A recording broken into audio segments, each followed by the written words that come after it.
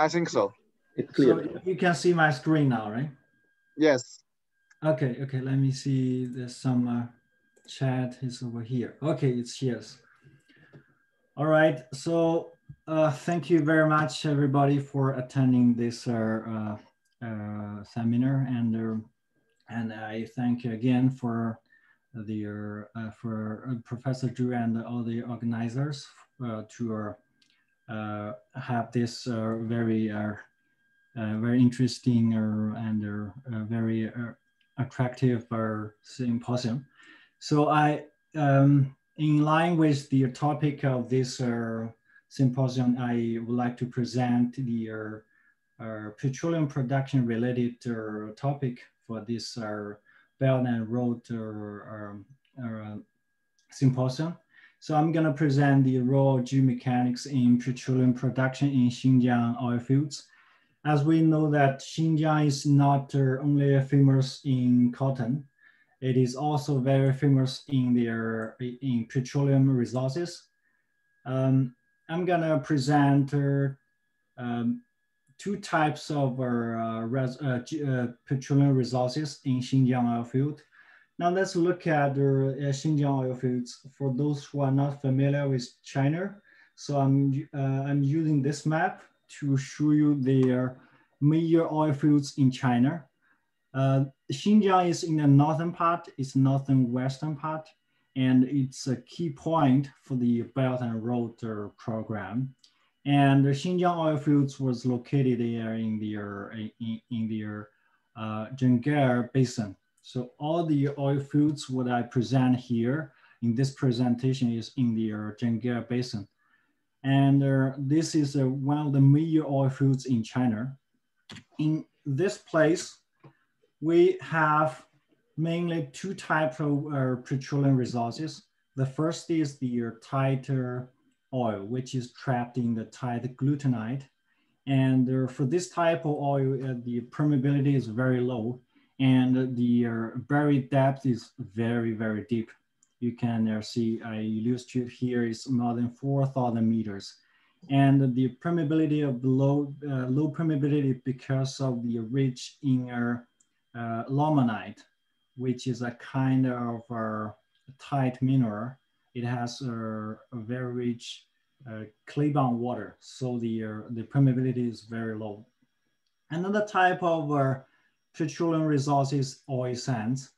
It is a type of heavy oil. The viscosity is very high, and we have to use special technology to produce the petroleum resources. By contrast, this type of petroleum resource is very shallowly buried. It's around 400 to 500 meters. So it's compared to 4,000 meters, it's very shallow, but still we need some special technology to produce it. And so those two types of resources, one is them in Mahu Sac, another is Chloromai oil field. I'm gonna use examples to show you the special technology to produce petroleum resources. And for the first type of deep oil, we usually have to use hydraulic fracturing technology to break the rock and increase the permeability and produce the tight oil over there. One of the major risks related to this type of hydraulic fracturing is the injection-induced earthquake.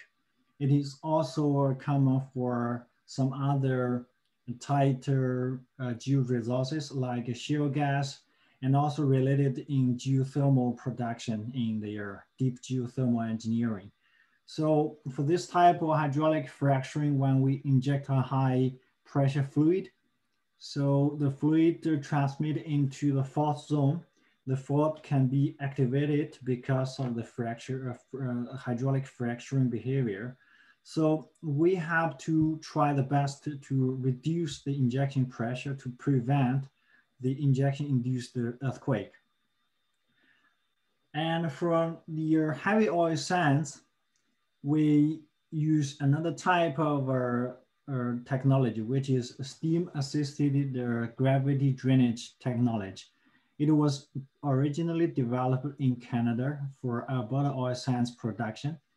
In a SAGD, we basically inject high temperature fluid like steam into one of the pipe and to reduce the viscosity of the heavy oil. And because of the gravity, oil will drain to another production well and will be pumped out. So for this type of technology, the risk is the cap rock integrity, because we inject high temperature fluid, and if the pressure is very high, it can destroy the cap rock and break the cap rock and induce some, destroy the surroundings. If workers are around, they can be killed. So basically this is potentially to bring some disaster. So we have to use our disciplines in geomechanics to prevent this kind of disaster from happening. So for all those two types of technology or petroleum production activities, we have to make use of geomechanics to reduce the risk. How to reduce the risk? Of course, we have to, geomechanics has already been involved, because when we drill, when we inject, when the rock was break down, geomechanics is there. So the things, how can we make use of geomechanics to reduce such risk? We propose our approach to reduce their production related risk, which is to use rock dilation to enhance permeability. So rock dilation, basically for those two types of rocks, the first type of rock, the brittle one, dilation comes from the sliding of the fracture. For this deeply buried rock is kind of brittle. Then if there's some natural fracture, you inject, so the shear displacement will create some opening there, and the opening will become the flow channel to enhance the permeability. Thus the permeability can be enhanced, then the production rate will be increased. So this is to enhance the production and try the best to reduce the injection pressure. If by the contrast, if we purely inject a high pressure fluid, keep on injecting and create opening, which induce tensile fracturing, it can also create some opening to increase the permeability. But this is tensile fracturing, which require very high injection pressure. So very high injection pressure means it will bring some risk of induced earthquakes. So for another type of rock, for the oil sands one, similar mechanism is here. The shear can induce some dilation, but it's because of the grain rearrangement of the oil sands particle. So when there's some shear displacement, their openings was created because of their particle rearrangement, then that can create some permeability enhancement. So dilation comes from shearing. That's what we can expect. In terms of the stress strain curve, I'm gonna use this plots to show more specifically how the shear can induce dilation and create some opening to increase the permeability. Here is the typical stress strain curve. When we have the traction test on any soil or rock sample, we have the shear stress and the shear strain curve here. When we have the stress increase and try to touch some point before the peak, but we touch the yielding point, there's a transition from contraction to dilation. So the dilation starts from the yielding point, and because of the dilation, the volumetric strain become negative. Usually we treat the expansion as negative. So when there's some volume increase, the porosity increase, the permeability increase. If we look at effective stress path in this PQ space, which is effective stress path and shear stress, P and Q space, at the initial point, which is determined from in situ stress measurement, usually we have to carry out some in situ stress measurement based on mini fracturing test or some other approach. We have to get in situ stress point, then we start inject because when we inject, the pore pressure cannot be dissipated very quickly. So it's kind of undrained shearing behavior. So the effective stress path is going this way, try to touch the yield envelope and have some yielding. Of course, the yielding envelope has to be determined based on the laboratory testing of their geomaterial. For example, we carry out the laboratory tests to measure the strength and determine the yield envelope. This is the way to create shear yielding or shear dilation. But usually, as petroleum engineers in the petroleum engineering, people just try to inject as more as they can. They inject a fluid, a high pressure fluid in a very high rate and directly create the tensile fracturing. They didn't touch the shear yielding. They go directly to the tensile part and create tensile fracturing. Of course, the permeability can be increased, but this will bring the risk of tensile fracturing. So what we need to do is to control the injection pressure to create dilation, but should be below the tensile fraction behavior. It should be below the tensile fraction pressure, which is to reduce the risk. So I'm gonna use two examples to illustrate how can we make use of shear dilation to reduce the risk of earthquake and also to reduce the risk of cap rock failure. The first example is the tight oil reservoir in the Mahu Sac, like what I presented in the previous picture. The first thing is to measure the in situ stress. It is based on some open hole mini fracture testing system. I'm not gonna present the detailed measurement here, but the major principle in geomechanics is to inject fluid, then core stop, then shut down the borehole and monitor the pressure dissipation. Based on the observation, we can determine the minimum horizontal stress and also determine the maximum horizontal stress based on pore-elastic analysis. We have some paper to present the details. Another thing is to measure the rock properties based on laboratory testing, and then modeling. Firstly, we have to collect the rock samples and carry out the structure test using our structure testing machine. Here, I use the GCTS system to illustrate some measurements, which is based on different confining pressure. We can see here the Q and the shear stress and actual strain curve is measured here. A typical strain hardening behavior can be observed. Here we can see the volumetric strain curve is also measured, and we use some our finite element modeling. We can match our model results with the measured results. I'm gonna present something more interesting here, which is the permeability measurement at different stress levels. Basically, at different strain, at different stress levels, we carry out the permeability test. We can measure the permeability change when the stress is imposed at different levels. Here, when the stress is close to the peak, we can observe the permeability got a very strong enhancement.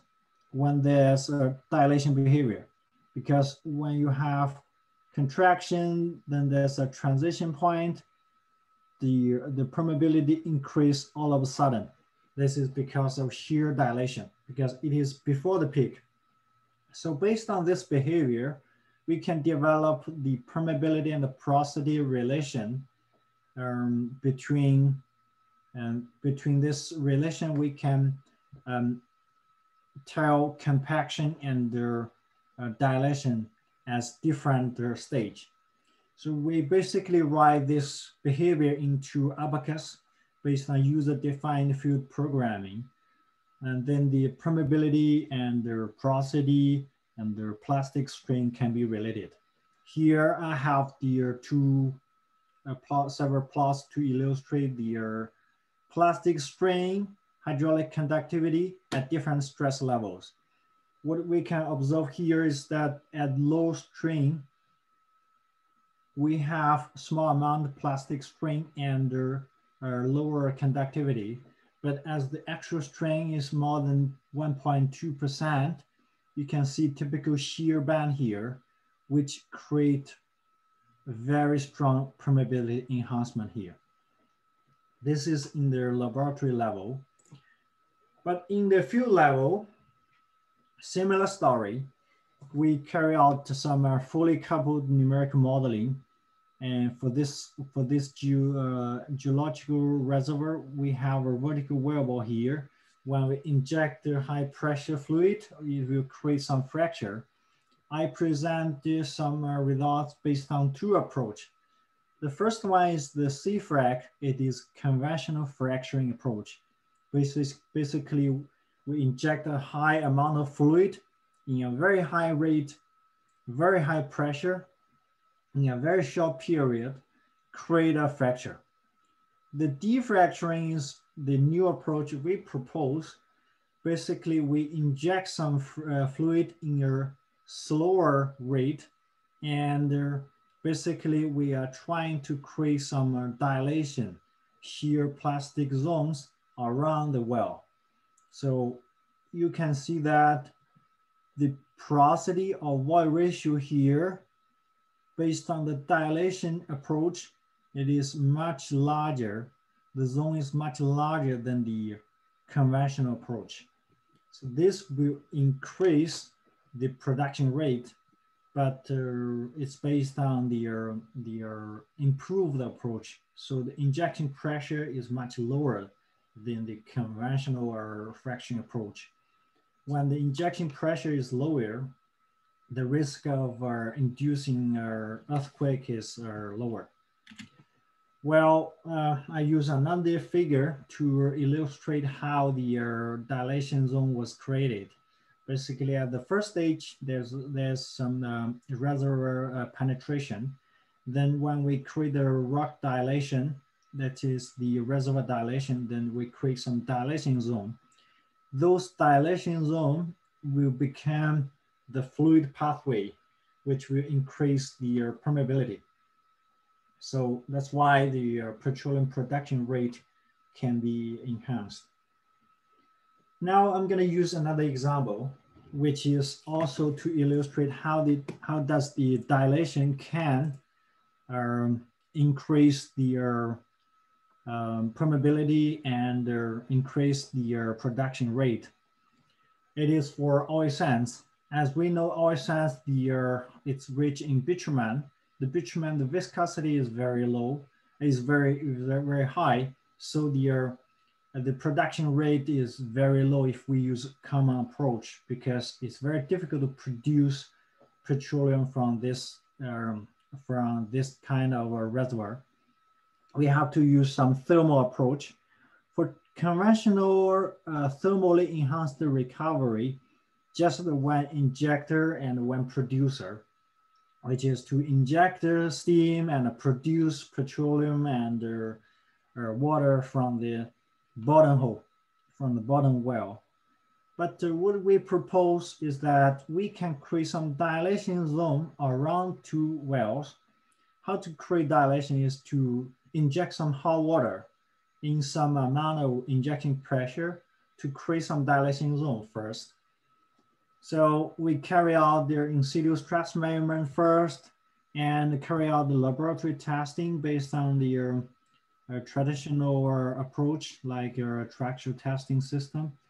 And based on the measurement, we can have the stress property and write into our constitutive modeling tool to simulate the plastic strain behavior. And the same thing, we write the program into Abacus we can simulate the plastic strain and the permeability enhancement.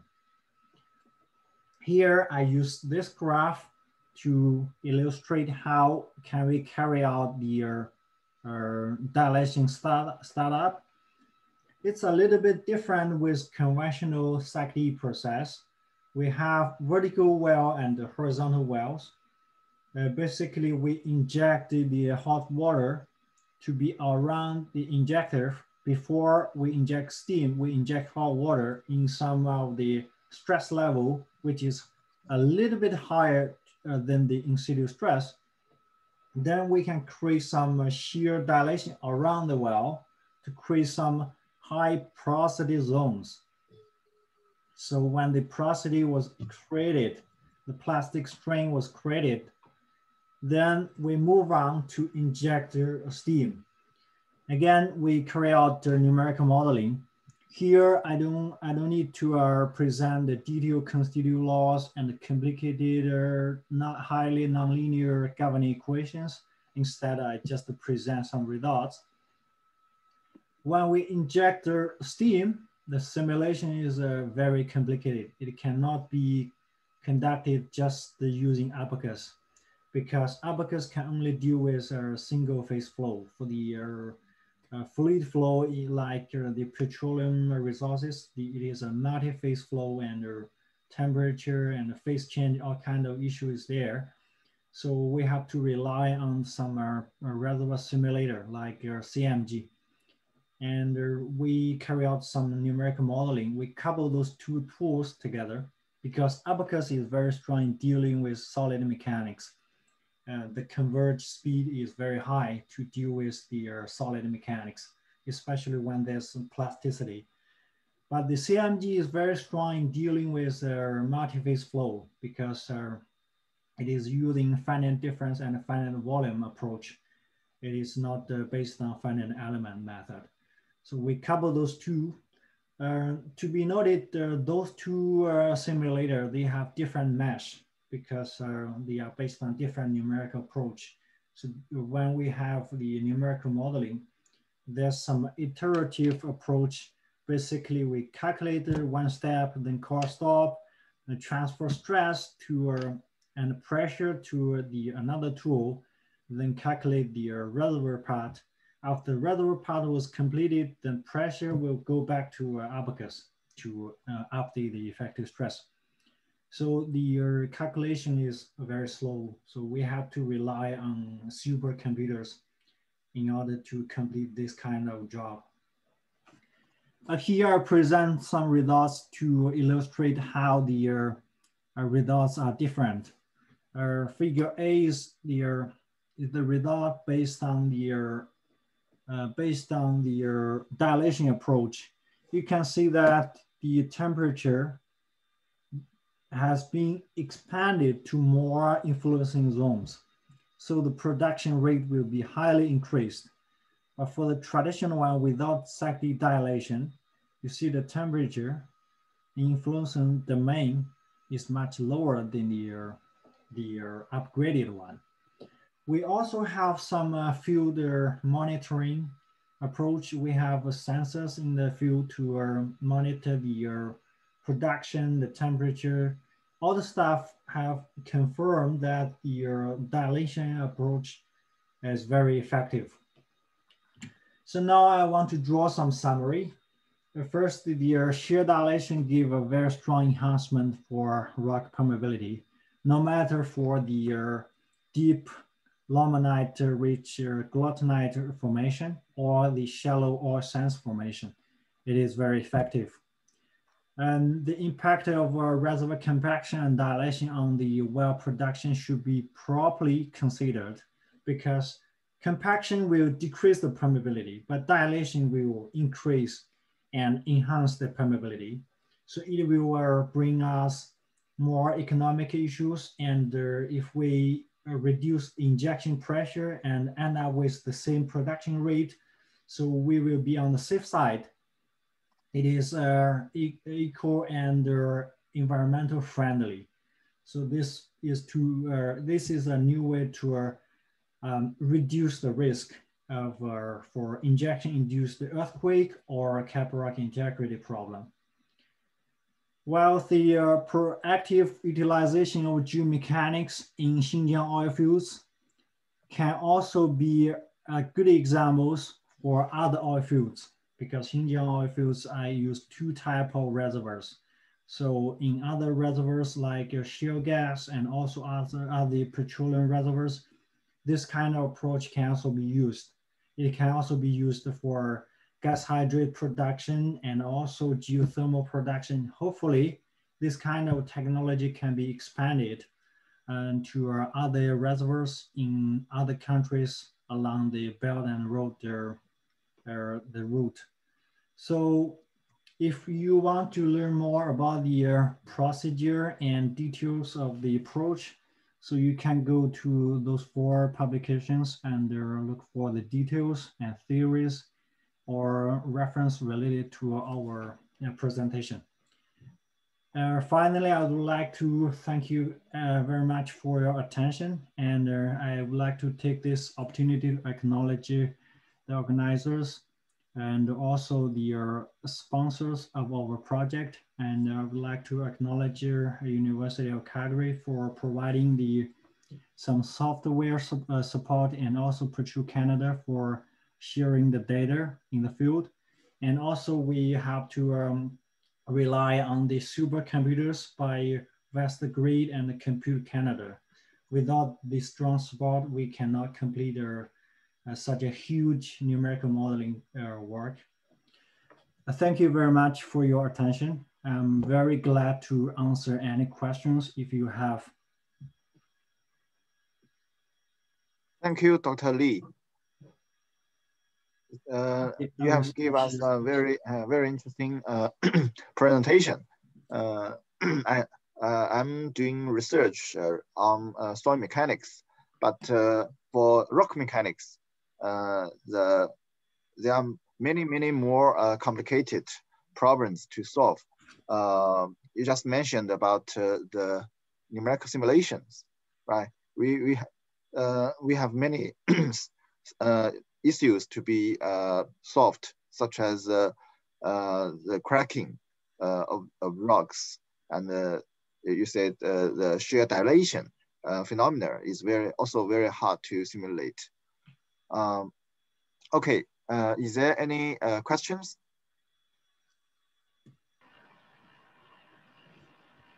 Hello, Dr. Li.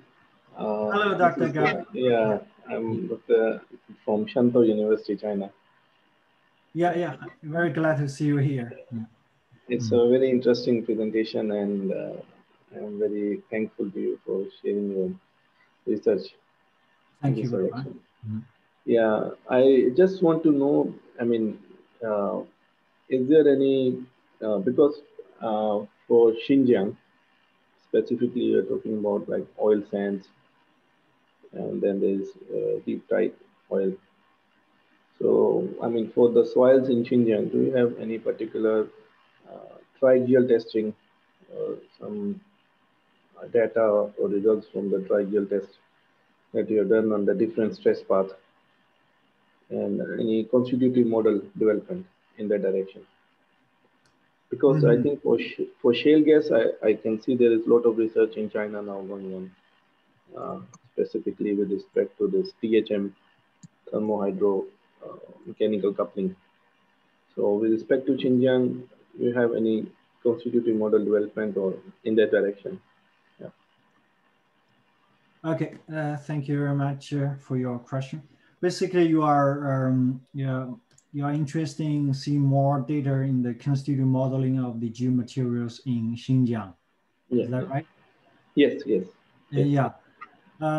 Basically, the only data what we hold, first one is the glutonite, which is the deeply buried rock. We did it's the first time we did the constitutive modeling for that type of a rock. It is a string hardening behavior. For the oil sands, we also are, I think we are among the first group to carry out the constitutive modeling of the oil sands. Compared to the oil sands in Canada, Xinjiang oil fields have very different behavior, and it's because the buried depth is deeper than the Canadian oil sands. But there are something similar because they are all oil sands. So if we want to see more behavior like oil sands, I would like to recommend the more papers published by their professors in the University of Calgary. They have quite a lot of publications on oil sands. So, but for Xinjiang, they are very limited data on that. And I think we are among the first group to publish this type of constitutive modeling. Yeah, I think that's good. Yeah. Because I think this kind of sands, which we're talking about very deep, their behavior, I mean, they could have very unique features depending on the region where it's located. Yeah. Yeah. Thanks. Thank you. Yeah. Okay, the next question. Yes, I have one small question. Dear Dr. Li, you mentioned about induced seismicity. Yeah. And what do you think about which magnitude can occur during this as induced seismicity? Which magnitude can occur? How much magnitude of induced seismicity? Yeah, yeah. This is a very important point and a very interesting topic. Recently, in U.S., in our border in Canada, and also even in Korea, and also in some part in China, there are some induced seismic activities. It ranges from, I think, from low to 5 point something. The magnitude can be as high as 5 to 6. So some of the activities can be due to their injection, and also because this is kind of related to our petroleum production. So it is very hard to say, but there's somebody report such kind of activity in Alberta. There's a recent paper by Dr. David Eaton, who published in Science. He reported the induced seismic activities in Alberta, and he concluded it's because of the injection. And I remember the highest magnitude can be 5 to 6. So for this kind of magnitude, it has been strong, I believe. It can destroy a lot of buildings. And there are also some activity in Korea because of geothermal production, I guess. Maybe last year or 2 years ago, I learned that. In China, in Sichuan province, people report there are some seismic activity. They claim it can be because of the injection, but it's hard to say because we have Wenchuan earthquake, which is a huge one, and we cannot conclude it's because of injection. But I think people are still studying this. Yeah. A hot topic. Yeah.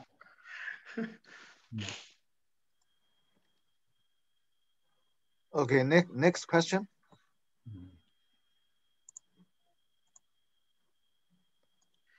Well, maybe let I one another.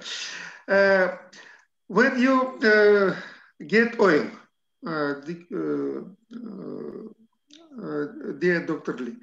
Yeah. Instead of, usually instead of oil, we inject the salted water,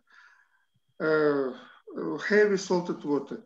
Which kind of water you propose to inject instead of oil?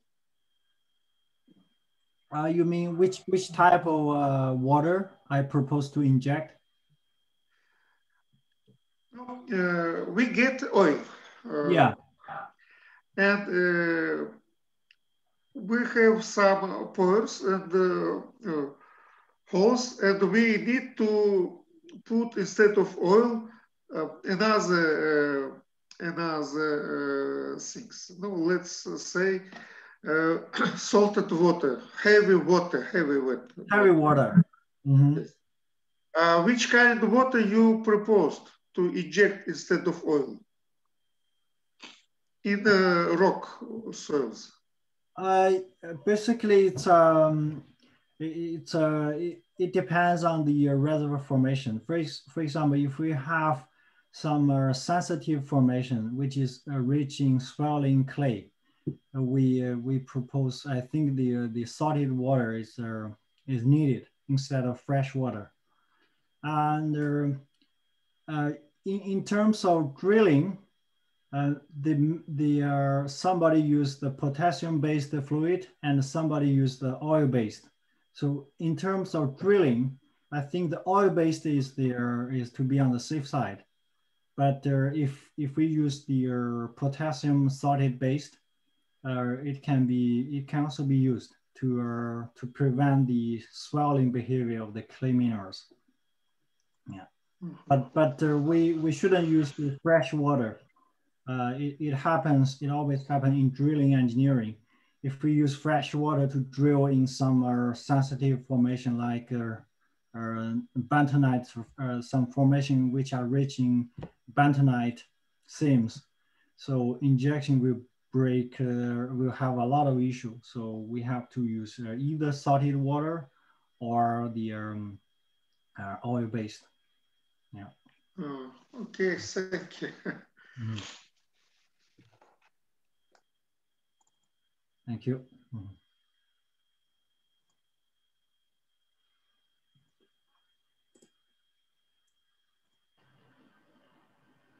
I see some students from Kazakhstan have also joined, and also Dr. Asel. Does anybody have questions? I mean, that would be good. Good morning. I think this talk, yeah, Dr. Asel. Yeah, good morning.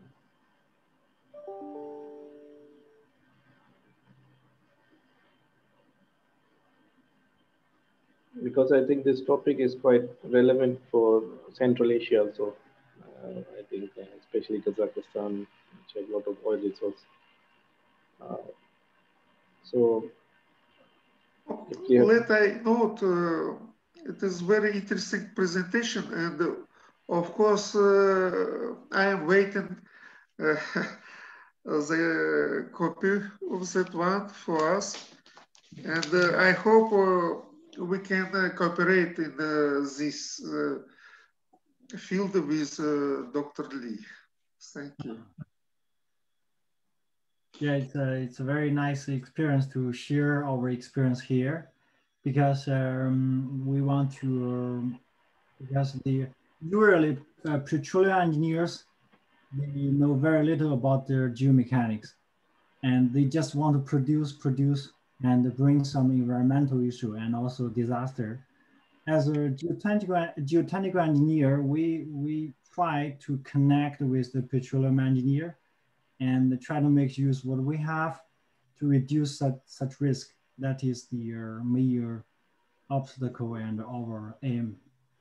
So I think to make use of geomechanics to reduce the disaster is the major goal for the coming decades. So because the geothermal, all kinds of energies are promising, and I think geomechanics will be more important.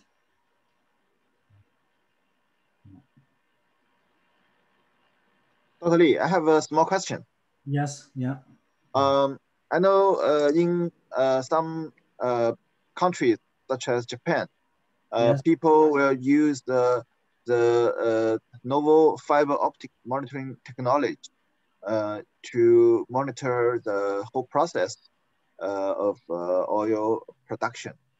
Do you have any experience related to this issue? And can you give us some introduction?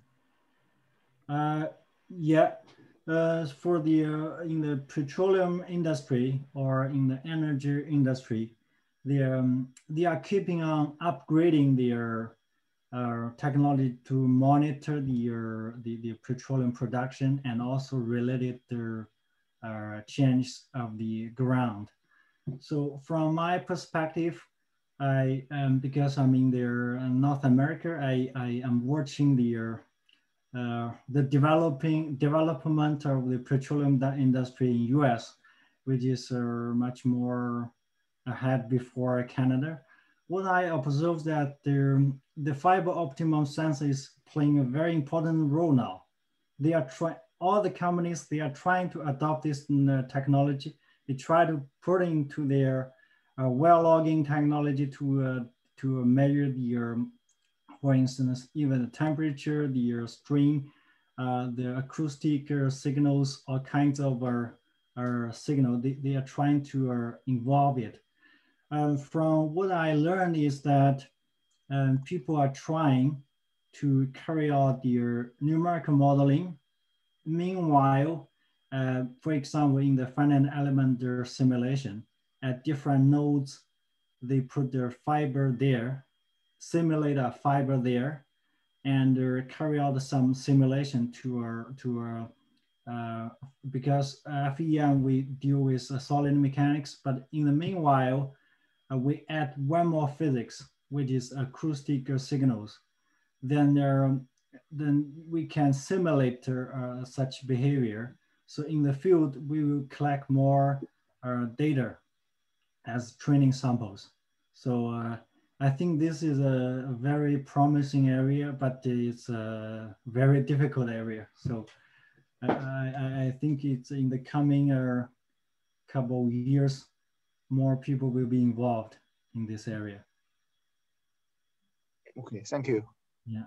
I think the optical fiber can measure, for example, the influencing zoom of the production process, and but I think the most difficult problem is how to ensure the measuring accuracy, because there are many materials combined together, so it's hard to identify what the strain measurement means, right?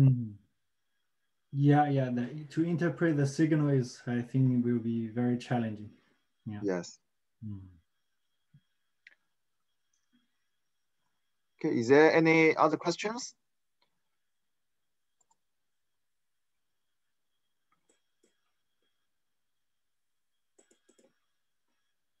Okay, if no, I think this will be end of this presentation. Thank you, Dr. Li, for giving us this interesting presentation. And the next presentation will start at 11 o'clock. So please stay for a while to listen to another lecture. Thank you all for joining us. Okay, thank you very much. Thank you, Dr. See you Li. soon. Thank you. Bye-bye. So I'm gonna, because I'm 11 at night, so very glad to see everybody here. And it's my honor to be here. And thank you very much for the time and their attention. So very happy to be here, to be a member. Thank you. Thank you, Dr. Thank you, Dr. Li. I look forward to more collaborations between us. Yeah, for Bye. sure. I'm looking forward to get more collaborations in the near future. Yeah. Just Dr. Li, Professor Chiu from Shantou University, Professor Ibrahim Chiu. He have also joined. He worked in I think shale gas. Constitutive modeling. Yeah. Okay. So Professor Chiu, are you? Yeah, I'm here. Yeah. I just want to clarify. I'm working on gas hydrate. Gas hydrate. Gas hydrate. I see. Yeah. I see. About the modeling of the gas hydrate sediment. Okay. But it's just an initial stage. Maybe we can discuss more in the future. Yeah, sure. So which numerical tools are you using to simulate? At this moment, I'm using, actually my student is using COMSOL. Using COMSOL, yeah. But it's, the computation time is very low. Yes. We're talking about just one-dimensional modeling first. So not yet go to three-dimensional. Yeah. Okay, great. Because I'm working on another research topic is frozen soil, which is also fully covered problem. We are developing our own numerical tools to simulate. We use COMSOL as well because of their weakness of dealing with plasticity. So we turn to another numerical tool. But we know the strength of our COMSOL, but the major limitation, I guess, is the speed. That's what you mentioned. What constitutive model you're using for COMSOL now? ChemClay can be it's a traditional one. Yeah. Okay. Yes, I know they build in the ChemClay model. But for us, there is a limitation for ChemClay to model the sandy material. So that's why we are thinking to incorporate a new constitutive model in COMSOL. But it's a long way to go. Yes, it's necessary but challenging. Yeah. Maybe we can discuss more. Yeah, sure. In the future. Yeah. Yeah. Okay. Yeah. Thank you. So see you, everybody. Okay. Okay. Bye-bye. Bye-bye. Bye-bye.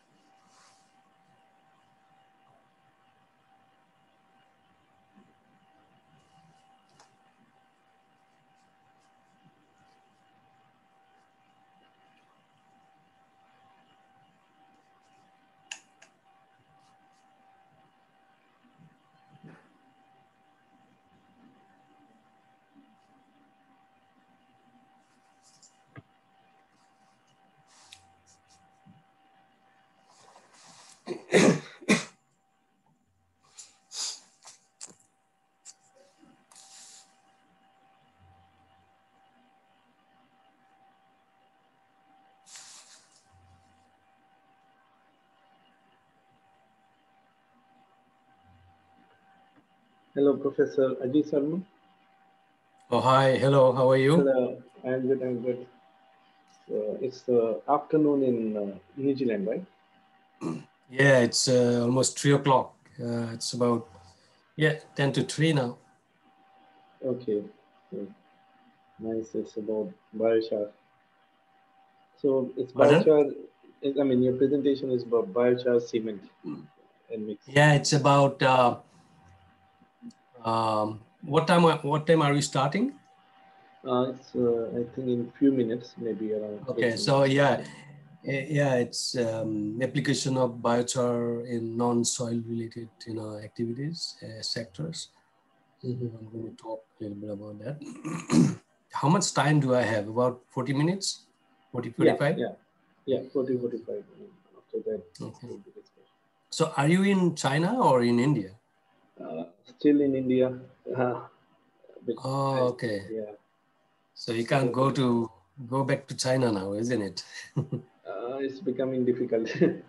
It's because of no, I have applied visa, but I think they are not issuing visa yet for some countries. How are the situation in China? I think it's quite good. They have face-to-face classes since last semester already. Last semester was also face-to-face. Even this semester is also face-to-face. Right. Only for foreign teachers who are not able to come back, they ask us to teach online. But in China itself, I think everything is completely fine.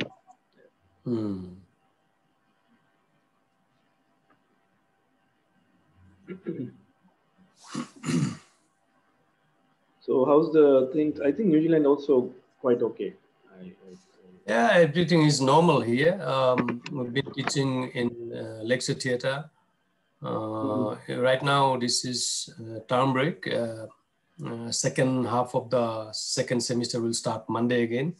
So yeah, I mean, yeah, it's not bad so far, but most of the people who come from overseas, they get tested at the border, at the airport. Yes, that's good. And so, we often get people coming from India, they test positive. So that's why they have banned now flights coming from India. I heard from India. I think the situation in India now not good. Exactly. I can see even in my society around me.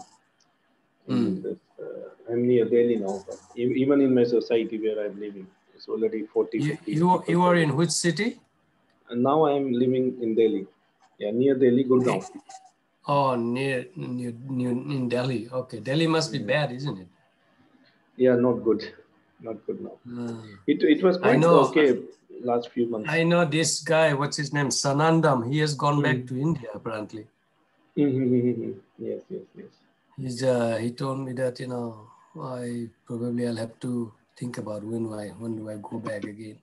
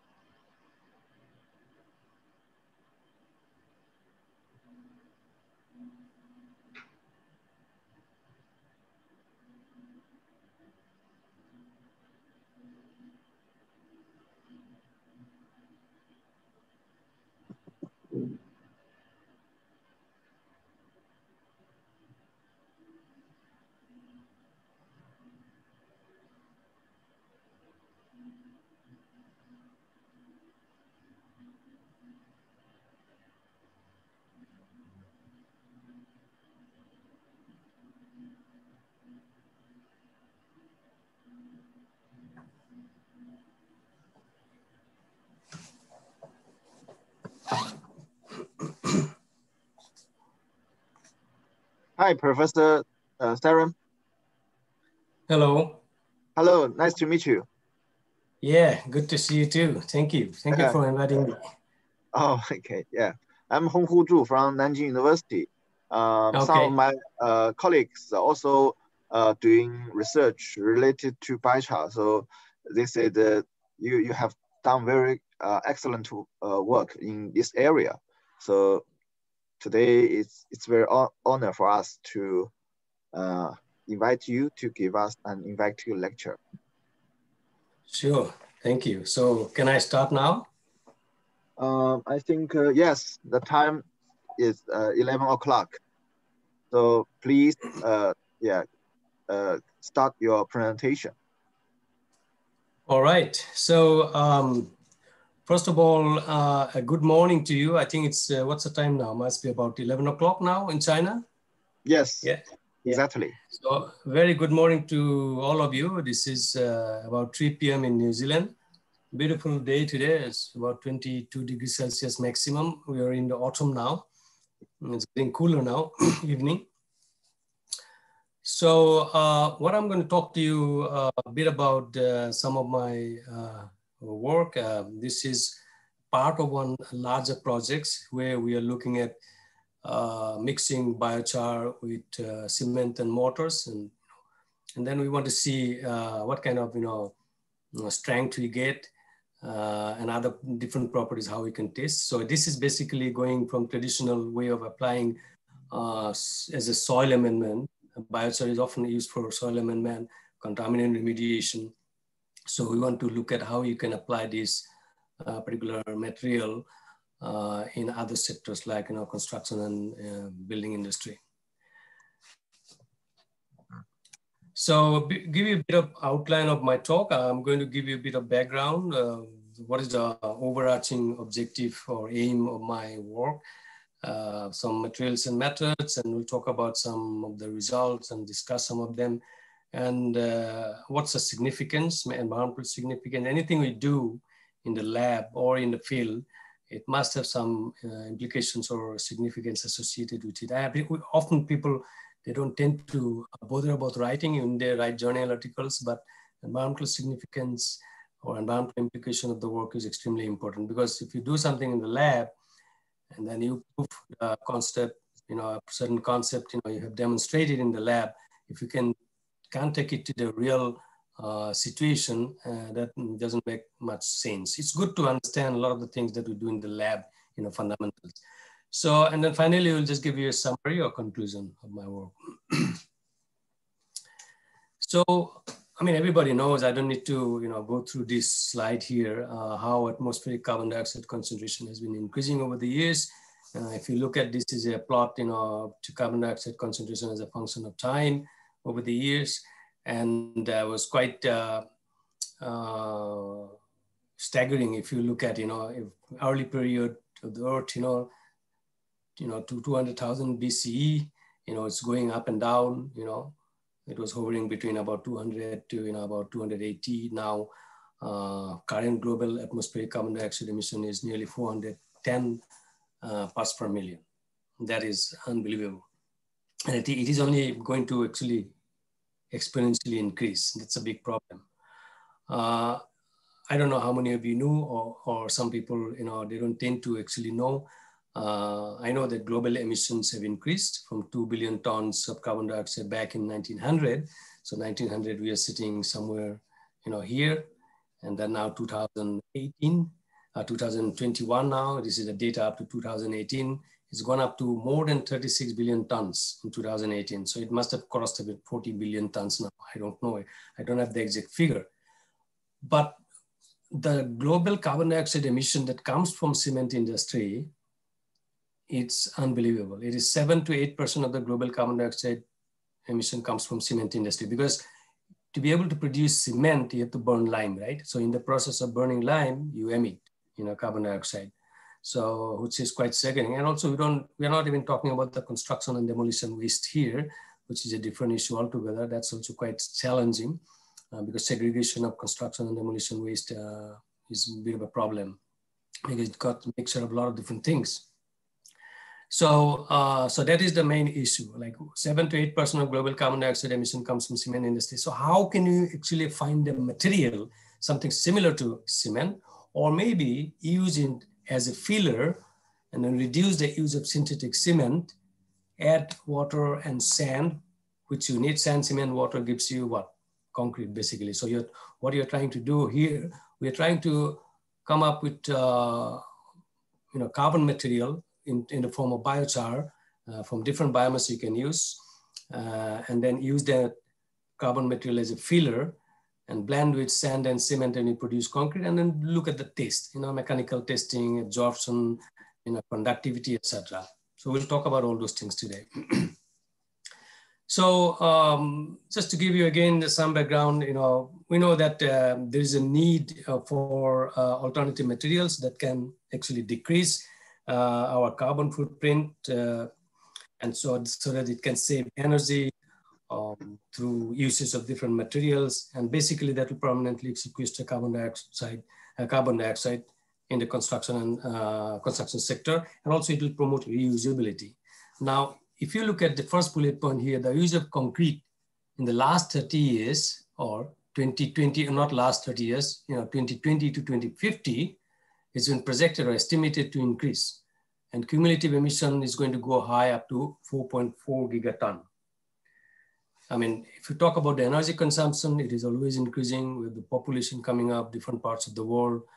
3 to 4 global greenhouse gas emissions, is actually energy consumption accounts for that.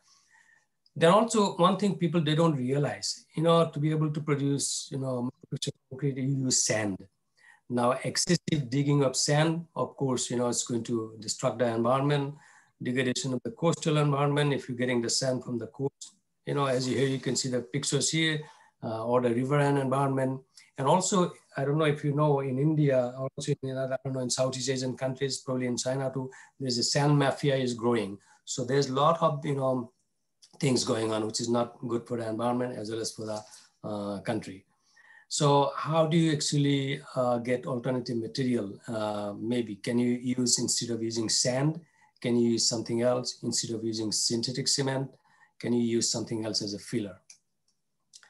So there's a potential to sequester nearly about 5 gigaton of carbon per year if you have 10% of the world biomass transform into charcoal. That is according to a study done by Matovic in 2011, which is quite significant, I think so. And also biochar has the potential to increase the energy efficiency of construction material.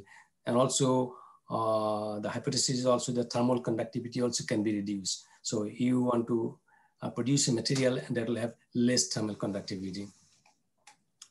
So what is the overarching objective? So the overarching objectives of our work is to basically come up with a biochar cement mortar, like a less dense composite material, which will have low thermal conductivity, but yet it will have a very good strength, sufficient strength if you like, just like the conventional concrete, so that you can meet the requirement for structural requirement, and also the whole system of the process can be energy efficient. So there are certain properties in biochar which make them favorable for this particular work. Biochar is tough, dense cement and sand, because we have done a lot of studies on biochar, small biochar particle using nano indentation. So applying a micro Newton load and look at the displacement, we found that biochar is quite tough actually if you look at individual biochar particle.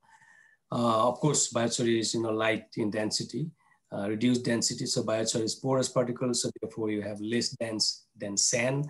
And of course, the conductivity. Biochar is low thermal conductive material. So often biochar also used for insulation material. So these are some of the favorable properties that we can, because of that, we apply biochar onto biochar cement mortars. So what we did is you can produce biochar from different types of biomass. Everybody knows that. I mean, we had access to poultry litter, and the poultry litter biochar we produced using just simple poultry litter using slow pyrolysis. Temperature was about 450. Then what we did, we actually tried to enhance the quality of the biochar by adding some other things, like, we use bentonite clay, formic acid, basalt salt, so that it is compatible as building material. So what we did, we named it as enhanced poultry litter. So this is basically enhanced poultry litter, the sand and cement, size, particular size. It's basically the average size of the cement, sand, and biochar. They find to be roughly about, I think it was for cement, it was about 8 micron, and for sand, it was about 312 micron, and for biochar, it was about 26 micron. So the properties, we looked at the chemical composition of the biochar using ICP-MS, silica, calcium, iron, potassium. It is very important to look at the filler that you're going to be using for this kind of work. If it has got silica or silica fume, it can be very good. In fact, we are now doing some work with rice husk biochar because rice husk contains a lot of silica fume, so which is good. So it gives a lot of strength for the motors that you will generate. So elemental analysis, when we did, these are the elemental analysis values. HC aromatic ratio is briefly about 0.25. So that indicates a high stability of the material. So how we did the mix design. So we had the plain cement mortar. Overall, during the mix design process, we basically added water into range of cement to water ratio about 0.5. Water to binder ratio is 0.5 for the control without biochar to about roughly 0.65, depending on how much biochar actually basically you add. And the sand was replaced with biochar, different weight basis, 10%, 20%, 40%, and then we made the blocks. And then they were designated as B0 means no biochar there, 10% biochar, 20% biochar, and 40% biochar. Very simple mixed design.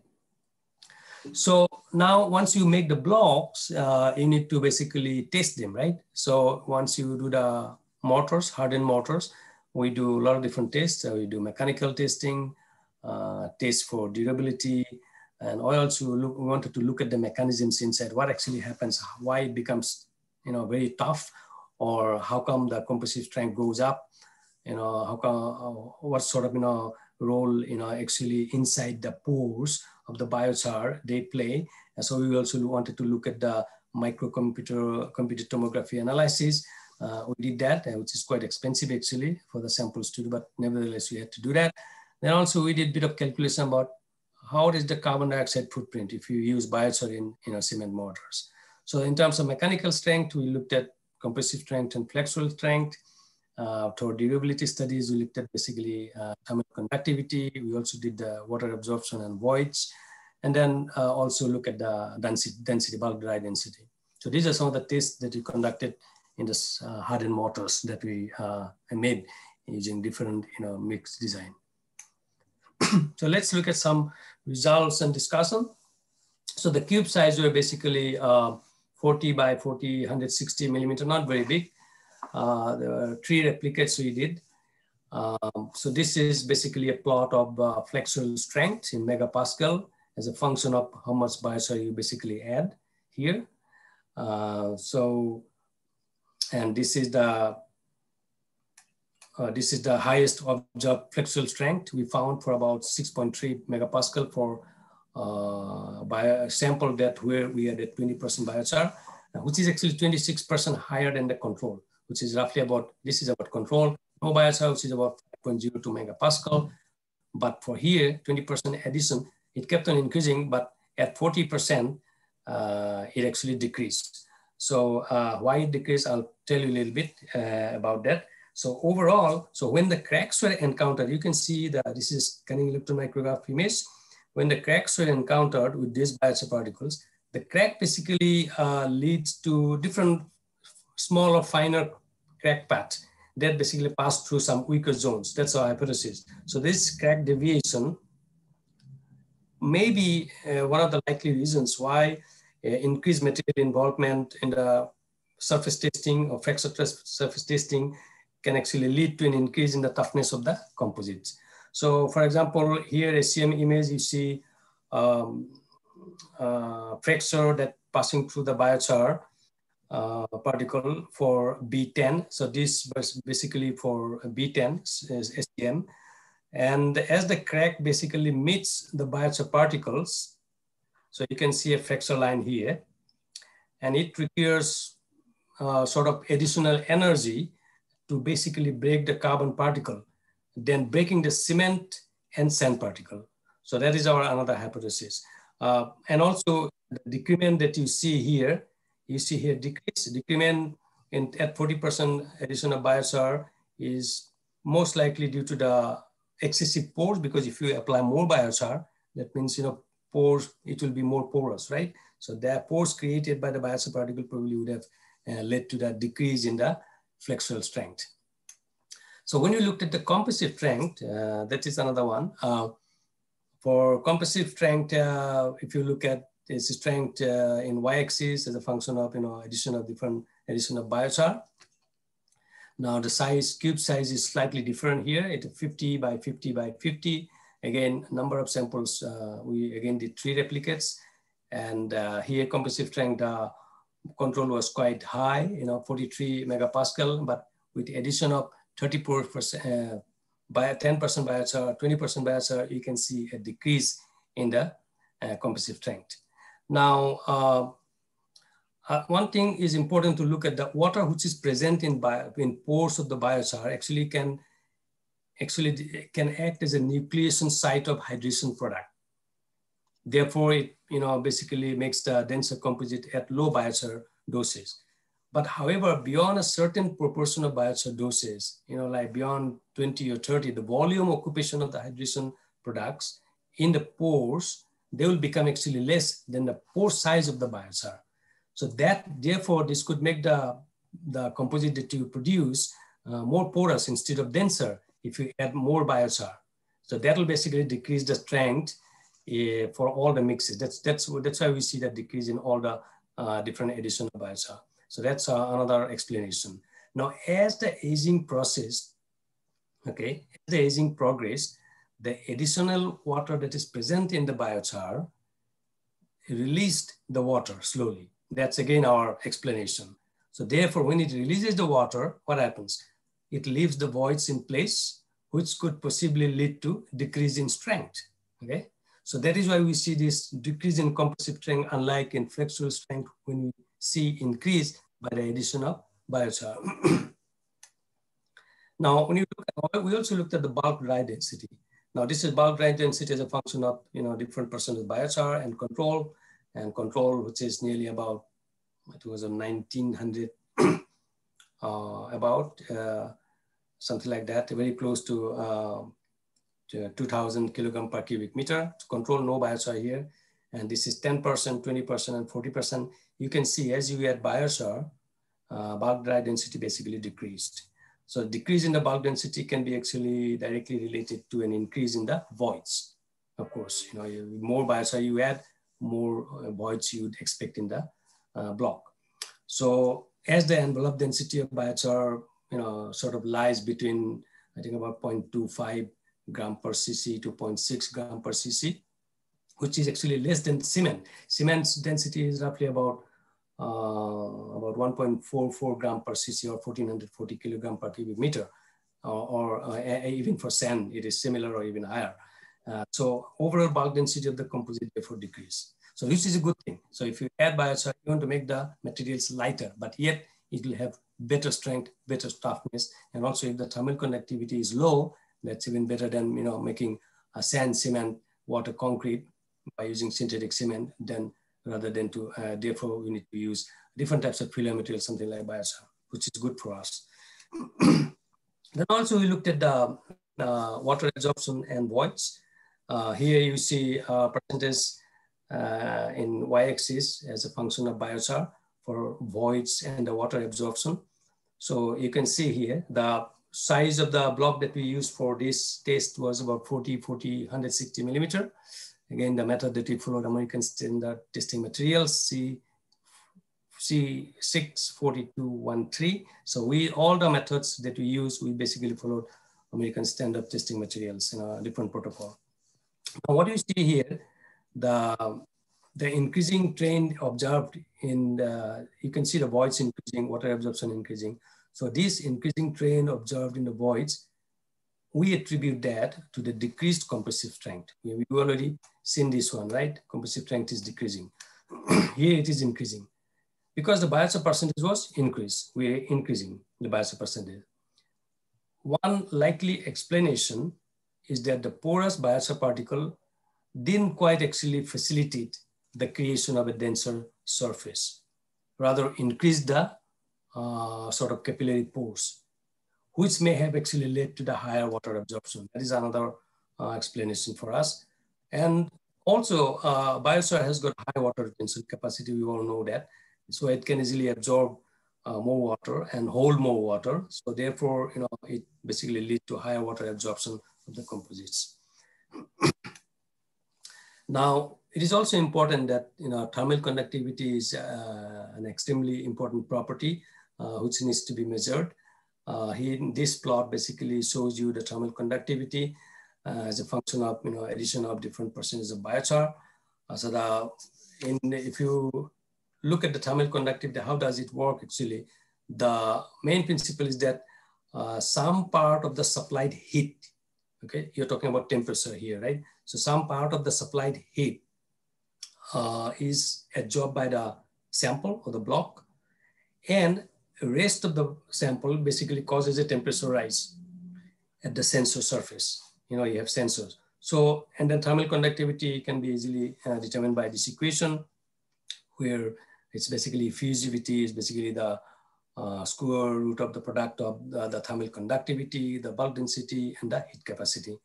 So if you look at here at sample B10 or B0, B10, it exhibits the lowest thermal conductivity as compared to the control 20% and 40% addition. Okay, so it is roughly about 0.47 or 0.48 roughly, and which is nearly about 26% less than the control. Control is nearly about 0.6, 3 or 4. So it is at 10%, it was about 26%, 26.2% less than the control. But again, when we added 20% biochar, it kept on increasing close to 60, and then eventually it got at 40%, it went to about 0.7. Now, the addition of biochar perhaps seemed to have a positive influence on the decreasing thermal conductivity of the composite. And we attribute that to the addition of less thermally conductive biochar particle, okay? Because biochar particles are thermally less conductive, and therefore it kind of enhances the porosity of the cement matrix. So beyond a certain dose, beyond 20% or 40%, an increase in thermal conductivity was also observed. We found that. And maybe that is to do the more conductive pathways which was created by biochar particles, and therefore it reduced the thermal resistance within the cement matrix. So we also did X-ray microcomputed tomography. These are some of the binary image and regions of interest. I'm not going to go through the principles of microcomputed tomography. So here, this process basically involves scanning the sample, constructing an image, and then you manage the data. So basically, a sample is, you can see here, this is a detector, this is the X-ray source, this is the sample. Sample is basically mounted on the 360-degree rotating platform, and then you pass through an X-ray beam. It is projected on the sample, and then as the image is made to rotate, so this sample basically rotates 360-degree rotation. So as the sample is made to rotate at a fixed determined angle and time, you have a two-dimensional projections of the image, and that can be actually recorded on the plane detector here. So this is the two-dimensional image we're getting. Then you look at which region is basically of interest to you. Then you look at the binary image. Then you basically look at the data management. So in image construction step, and here, the image of all 360-degree scans are reconstructed. Now we use there's a particular algorithm which is inherent within the computed tomography machine. And that basically comprises three-dimensional grid of different volumetric pixels with different color brightness values according to the density of the material that you basically scan. So the gray region basically, so the here you see, this is just a X-ray microcomputed tomography machine here you see, and I'm not going to go through. It takes about quite a long time. It takes about 4 hours, 8 minutes, 40 seconds, 46 seconds for a complete scan. 4 hours you have to scan basically this one, and then there are program different engines that we use to construct the image, and you take different slices. We took about 1,472 slices for each individual sample, which were reconstructed. So what you see here, this is basically X-ray microcomputed tomography, different color images. The gray region that you see, that basically represents hardened cement paste with voids. So I've written here the voids. So this gray region represents the hardened cement void paste with voids represented as black region. This black you see here, everywhere this little black, these are basically voids, nothing's there. Now, as you add biochar, as the biochar percentage is increased, there's an obvious color contrast. You can see how it changes the color, okay? Now, when you add different percentages of biochar, different color changes, and in the images that are obtained. And one of the plausible reasons is that could be the absorption of X-rays. We obtained X-rays that we got. They were because of the water molecules, absorption of the X-rays of water molecules. This could be attributable to the biochar particles, which will have high, which will basically hold more water because biochar has got higher retention capacity than cement and sand. The color was basically coded according to the densities, varying from low dense represented dark blue. Dark blue you see here. This one is the dark blue. So the color was coded according to the densities, varying from low dense representing dark blue to high dense representing you could see orange, red and yellow zones. So the low dense regions can be considered as potentially voids. White high dense region that you see here, they basically represents hydrated or unhydrated cement paste. So sometimes these sort of images are very difficult to actually interpret. You have to be very careful actually how you actually interpret and what does that mean. Now, here you see the X-ray computed tomography 2D porosity for biochar 40% and biochar 0. And this is two-dimensional porosity values here. It is for control 2.49, 20%, and BC. See, as you add more biochar, the porosity, two-dimensional, three-dimensional porosity, you can see quite high. And these are the basic black and white images here. So an explanation of these findings basically from microcomputed tomography analysis can be found in the relationship of particles of biochar and hydration during curing process, because curing is very important. Now, we have hypothesized that biochar particles acted as a filler particles in this whole system at lower addition as volume occupation of the hydration products basically filled in the pores and was comparable to the actual size of the pores. And when you have high doses of biochar, like 30%, 40% biochar, the volume occupation of the hydration products is partially filled in the pores and was evenly distributed through the whole samples. So this is scanning electron micrograph and EDS analysis. And also we looked at the hydration product, which I basically just now explained. You can basically look at the interfacial region, what actually happens. It is these data are important in the explanation of the whole mechanisms, why you see higher strength, why you see lower strength, why you see higher water absorptions, and also density. Actually, of course, you cannot use this data to explain your lowering the density. That's to do with the porous nature of the biochar particle.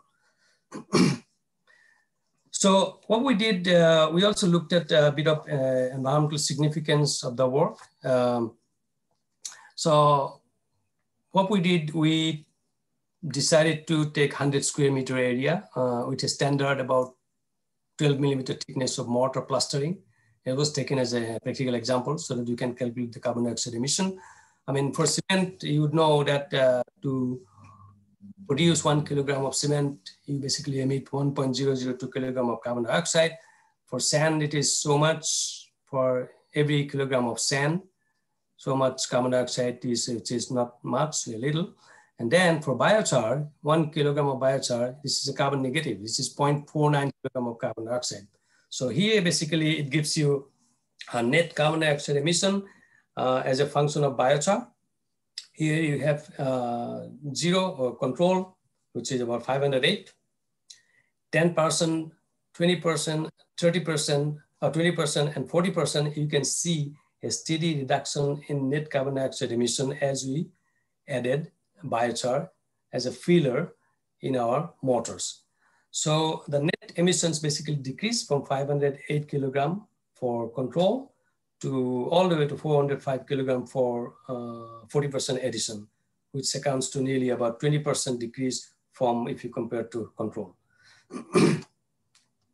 So to these things, all these things were calculated using simple Excel spreadsheet calculation.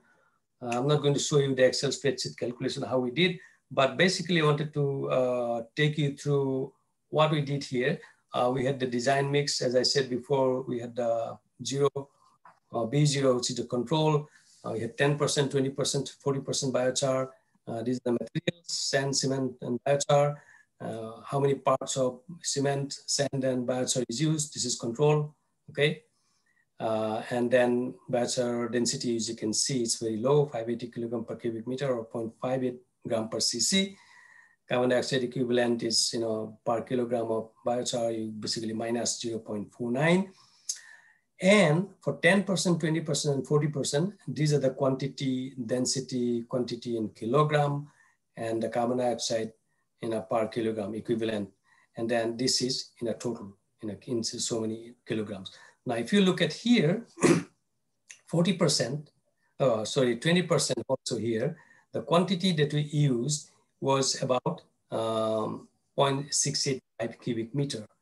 And here we had about, biochar was 0.17. So all the percentage of biochar changed, 0.285 to 0.17 to 0.34. Now, if you look at here, let me just see. Yeah, this one here, when you use 40% biochar, as you can see here, 40% biochar, there was a reduction of nearly 20% from the control, the net carbon dioxide emission. And that is reflected here in this calculation here. So here we have the biochar, minus 97.44, which is the highest, normally for biochar, which was taken as a minus 0.49, which is basically so many kilogram of carbon dioxide emission, negative carbon dioxide emission per production of per kilogram of biochar. But here you see minus 97.44. That means more biochar you add, you're basically sequestering more, and your net carbon dioxide emission becomes smaller and smaller. So in summary, I want to conclude that the toughness of the composites of the blocks that we produced using biochar as a filler at different percentage ratio of different percent biochar basically increased to 20% with the replacement of sand with biochar, 20% biochar. Overall, density of the cement mortars also decreased to nearly 20% with the addition of 40% biochar. When you look at the thermally less conductive, when you look at the conductivity test, we found that thermally less conductive biochar sand cement mortars could be easily obtained with 10% sand replacement with biochar. And that is nearly reduction of nearly 26% than the control, which did not have any biochar. So overall, we found that there was reduced emissions with addition of biochar in cement composites. So this is all good, but as I said at the beginning, it is always good to do something in the lab. We can, the proof of concept, you can demonstrate in the lab, but how practical is this one if you want to scale it up at a larger scale, say pilot scale, if you want to make big block. But again, you must remember, the mortars that we made here, they're small. The strength that you see, they are not very high. So you have to remember for what purpose you're going to be using the concrete for. Is it going to be paving material? So paving material, it does not have to withstand a lot of weight in it, right? You know, garden paving or driveways, but you're not talking about a building, you know, building blocks or something. And for that, you have to have, you know, much higher strength for the concrete. So it depends on your purpose. So we are now talking to a couple of companies here. They have shown interest. So we are actually trying to take our lab findings to a little bit in a bigger scale to do some pilot scale studies in the company's office, like in the lab, they have their own setup, or our students going to go and do some work. So that is basically in the pipeline right now. And also there are some of my other students are looking at, you know, developing binder for asphalt binder, like using biosurge and asphalt binder to increase the rot resistance, etc. So as a roading material. So I think I will end my talk here. It's now it is 35 minutes I talk. So I'd like to just thank my PhD student, Sai Pranit, who is submitting his thesis soon. There are a couple of, you know, honor students, Laureen and Maria, they graduated and they're working for different company. And Dane Garneke, who actually was the technician at our University of Auckland X-ray microcomputed tomography lab. He was a facility manager. He helped us to do the analysis. Analysis is okay, you know, if you know how to use the machine, that's fine. But the biggest problem with, you know, all these kind of samples, when you get the image, it's the how you actually interpret your data. So you have to be very careful what you interpret, how you interpret. So it was not that very easy. Anyway, so I hope I made some sense, you know, talking about, you know, using biosurge as a filler in producing mortar or concrete block. And thank you for your time. Thank you, Professor Saran. Now we come to the Q&A section. Is there any questions?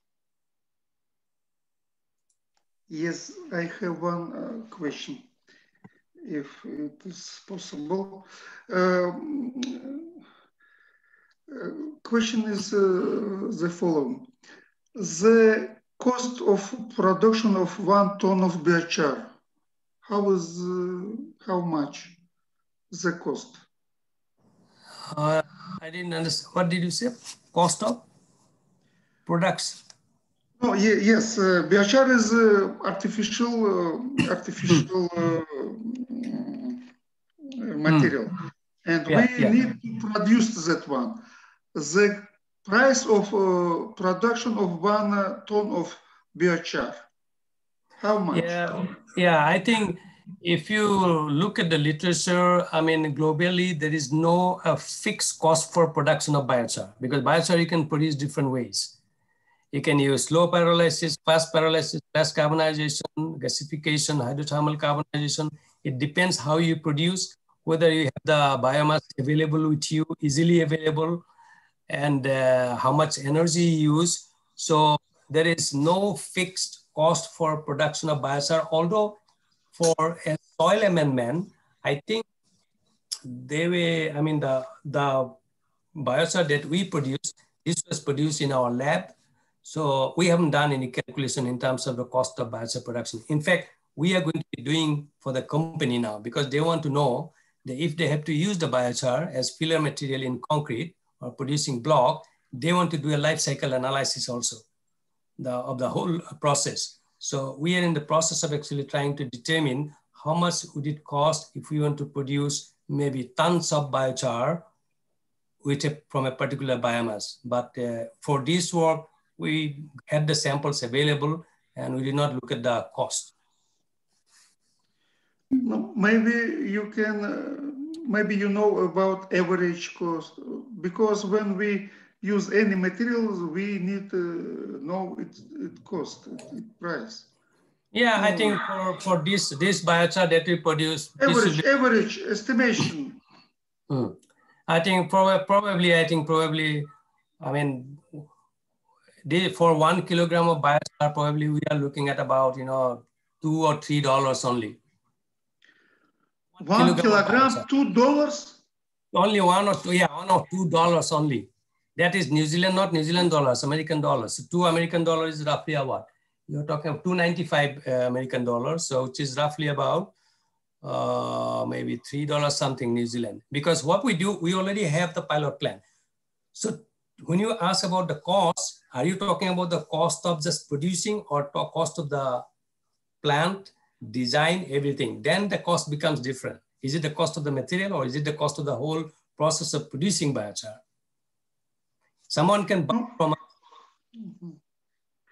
Yes, if 1 kilogram, the price of 1 kilogram is $2 American, 1 ton, $2,000, 1 ton. Yes. Of biochar. Oh, very expensive, very expensive. Yeah, that's the thing. Yeah, it will be expensive. Yeah. So I mean, it depends how you're going to be using it.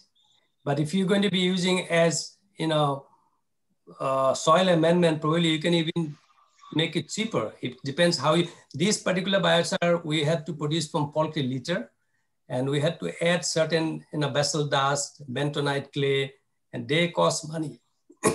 So this is just a proof of concept that we wanted to look at in the laboratory, but we are not going to be using this. But if you're going to be using for bigger scale, probably we'll be looking at rice husk biochar, which is cheaper to produce. And also rice husk has got a lot of silica fume, which is very good for making a good concrete block. No, the question was, when we are using any structural materials, we need to estimate the efficiency of the yeah, sure. Yeah. Thank you. Can I ask some question, please? Yes. I want to ask regarding the thermal conductivity. I don't understand the relationship between the flexural and strength characteristics, because while you are adding biochar and increasing the percentage, the density, dry density decrease. That explains how it behaves. However, regarding the thermal conductivity, I don't understand why at 10% it drops. Probably, I think, probably some chemical processes were ongoing by the time. Yes. What apparatus did you measure it? Because you know why I'm asking? I did lots of tests with thermal conductivity apparatus, and sometimes it gave me also some weird numbers, which is unexplainable and were difficult to make a pattern. Exactly. Pattern. So I just guess probably there are some unfinished chemical processes were ongoing. That is why it dropped, because at 10%, it should be correlated to the density, and if density decrease, but it's still high. It's still high at 10%. It should be higher. That's why. Thank you. Yeah, we myself don't know. Our explanation was that, we found at B10, it showed the lowest thermal conductivity, which is actually about 0.47 or something, which is nearly 26% less, which is quite significant. As if you look at the 40%, which was quite high, which is nearly 10% higher than the control sample. If you look at, this one here, the 40%, okay? So this is quite high. So it's very difficult to, I think you are probably right, there's something else going on there, we don't know. But it has to do with something with the density, because density is important in terms of your thermal conductivity measurement, because density needs to be taken into account, heat capacity needs to be taken into account, and also the thermal conductivity. That gives you the effusivity. And the test that we did in this particular work for control 10%, 20%, and 40%, maybe I think we should have repeated. We did not quite repeat this one. That could have been one of the factor artifacts, or maybe there could be something else happening. I don't have. How many samples did you test at the time? We did only for 3 samples. Okay, so you got the average, the mean value, yeah? Mean value. Okay, thank you. Okay.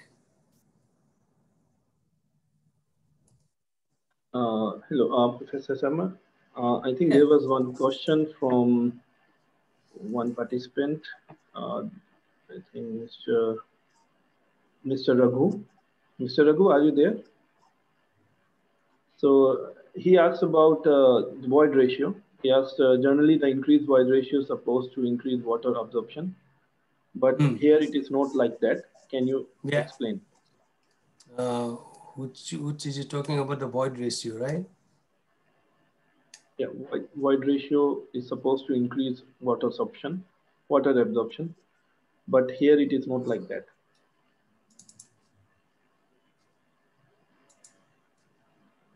So you mean his question is what? Why about void ratio is basically, we can see it is increasing, water absorption increasing and voids is increasing. Is it the one, what is he talking about? Yeah. He wanted some explanation related to it.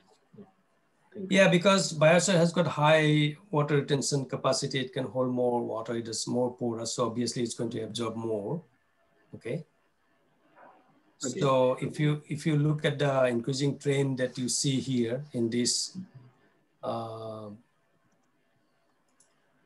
here, if you see the increasing trend here, these increasing trend observed in the voids, control 10, 20, 30, 40, it is increasing. I mean, we have attributed this to the decreased compressive strength as the biosphere percentage was increased. Because we saw decreased compressive strength because voids were increasing. So that's why we saw that it can be correlated with the compressive strength as the biosphere was added.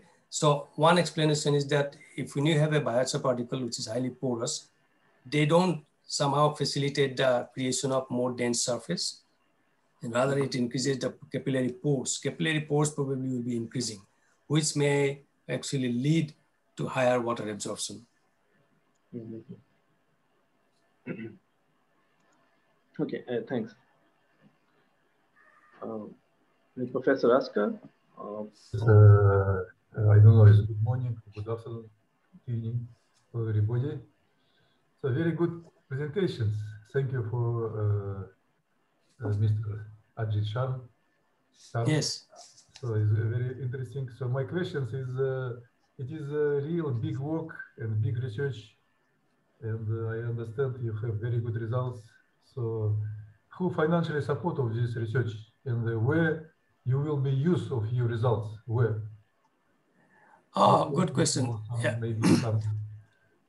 This was, yeah, this is my own funding actually. I have a student who came from Indian Institute of Technology, IIT. He's doing a PhD. He got a doctoral scholarship, and those students who get doctoral scholarship, they are given funding by the university for consumables and to do experiments.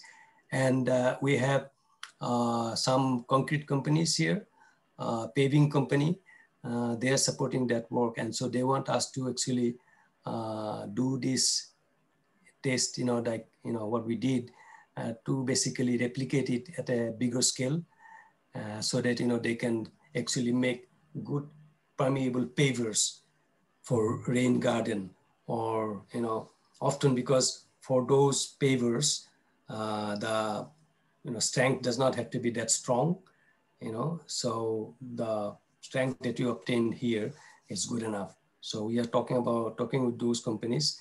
In fact, I have a meeting with them on Monday to talk about, but most likely we'll be using different types of biomass, not poultry litter. Poultry litter was just available with us. That's why we just used it as an example for this work. But we are going to be using rice husk biochar, because rice husk biochar has got a lot of silica fuel, and it can actually help to make a very good, concrete block with greater toughness, strength will increase. So we have found some preliminary studies on that as well.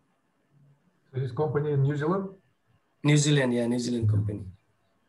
So my second question is maybe a little bit different of this topic. So I look in New Zealand, not so many infection people there, very few number. Pardon? Not many?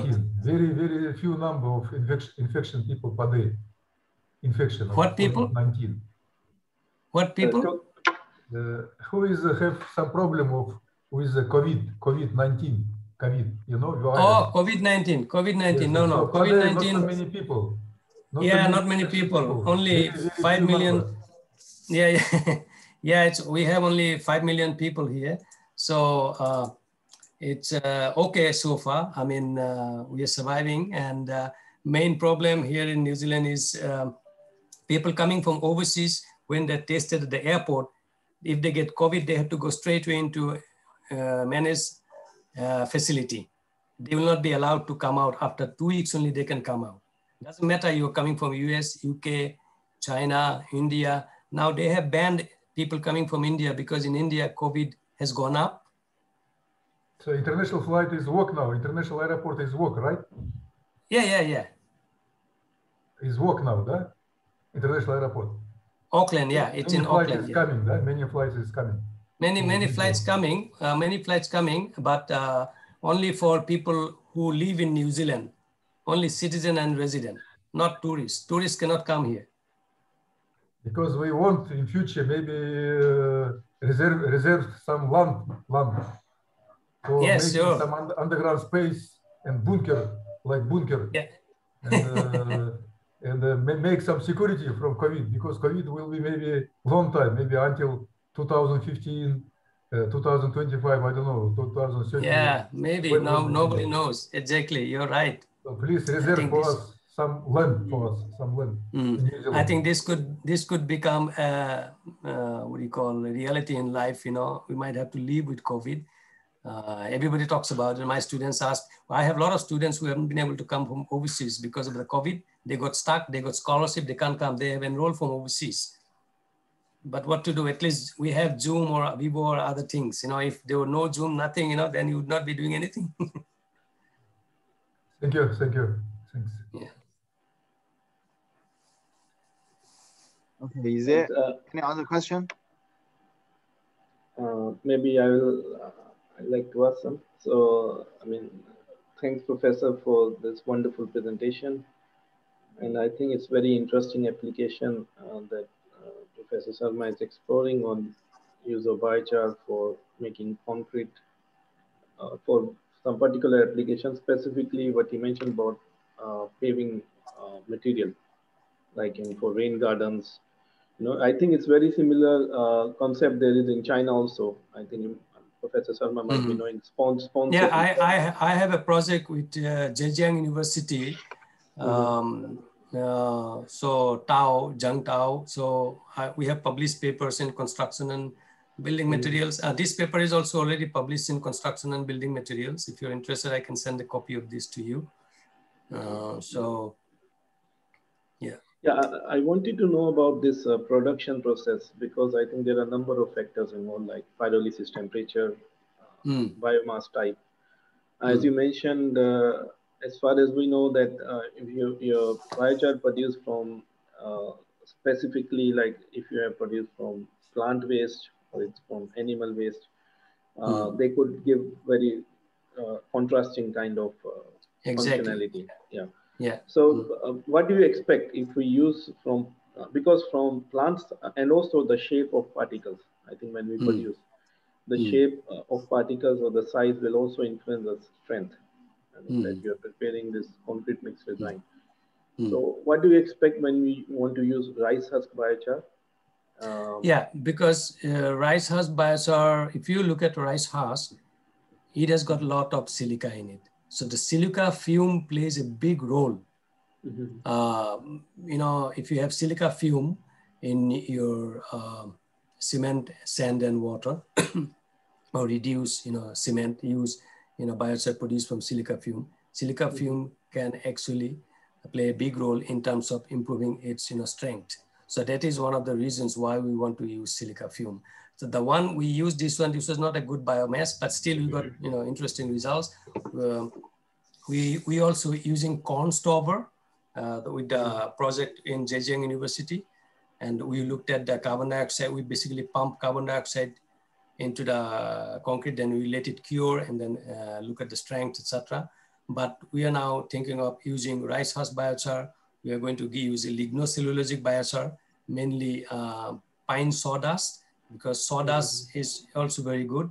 So we have a lot of sawdust in New Zealand because New Zealand produces a lot of pines, and we export quite a lot of pine overseas.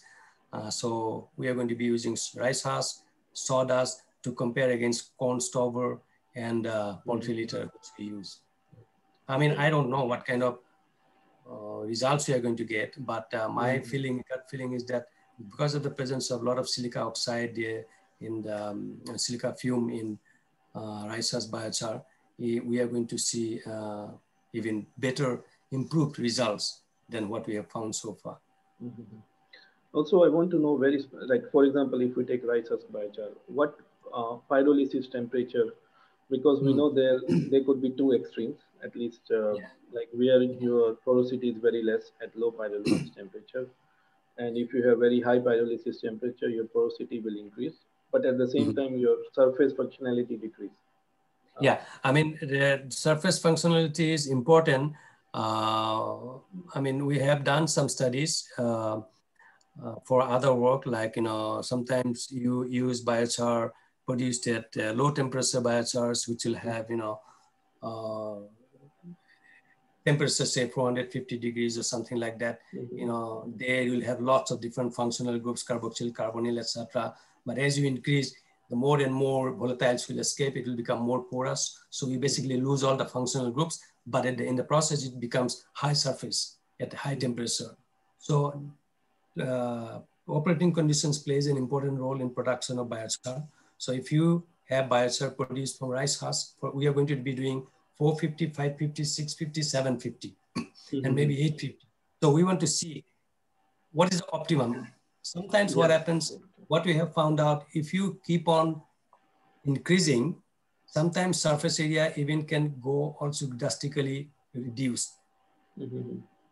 So that is very important when you do actually the pyrolysis, and also what flow rate it is moving through the cylinder, and what kind of pyrolysis unit you have, and what is the water content, what is the original biomass. All those things will actually play an important role. And one general discussion I would want to ask, because before this pandemic, I was thinking to conduct a survey, especially with local farmers or people working in landscape, companies. Want to understand how much biochar is being used in practice, like by farmers or. So we did little bit in China before pandemic, but what we found that farmers, I think some are aware of this material, but they are not buying it. They are not, or the material, the way which is sold in the market, the biochar, it's not. They do not have specifications. That's the problem. I mean, there is no there is a International Biochar Initiative. They have come up with standard. Like for example, if you want to analyze biochar, before people used to just look at the soil analysis, same technique they would use for biochar, which is actually not right. But they have come up with a standard.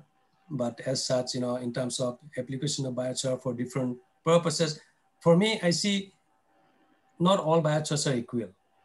So if you apply biochar in New Zealand in soil for agricultural production, or if you apply that in China, same biochar, same condition, you apply different soils, you're going to get different effects. Because if you have a fertile soil where you add biochar, you're not going to see any difference. Like I have a lot of projects, my colleagues in Australia. Australia is a country, dry country, soil is degraded, so they have to apply a lot of fertilizer. In New Zealand, we do not use so much because it is volcanically derived soil. But if we want to use the same biochar in Australia and here in New Zealand, with same condition, treatment effects and all you're trying to find out, but you will find different, because they will be, same biochar will be giving you different results when you apply in different soils.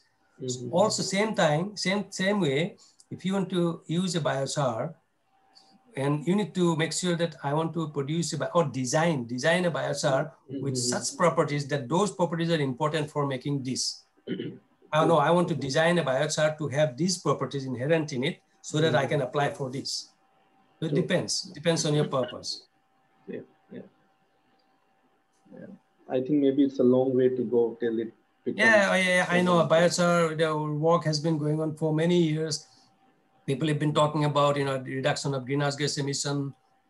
and so on and so forth. But people have found contradicting results. A lot of thousands of papers have been written, but at the end of the day, I think a lot of people, they have not come into consensus about the use of application of biochar, or how commercially feasible is this product. We don't know yet. Yeah. Thanks, Professor. Okay, thank you. So I'd like to thank you, the organizer, for this. This is quite a very great initiative by Chinese government. And so, yeah, it's nice to be able to interact with you all. And hopefully some days, some of you can travel to our beautiful country, and then, yeah, and look forward to seeing you, some of you. Thank you. Yeah, thanks, Professor. Thanks a lot. Thank you. Thanks. Yeah. Thanks a lot, Professor, for your interesting lecture. Okay. So, thank you, Professor Zhu. Yeah, thank you. Then bye-bye. Bye-bye. Thank you. It was very interesting. Bye. Bye. Yeah, thanks for, yeah, bye-bye. See you next time. See you next time, Pulot. You can come to New Zealand. Thank you, thank you. You're welcome. Yeah, I'd like to visit. I'd like to visit Eurasia. I never been there, so maybe one day. Inshallah, yes. Yeah. Thank you. Bye bye. Bye bye.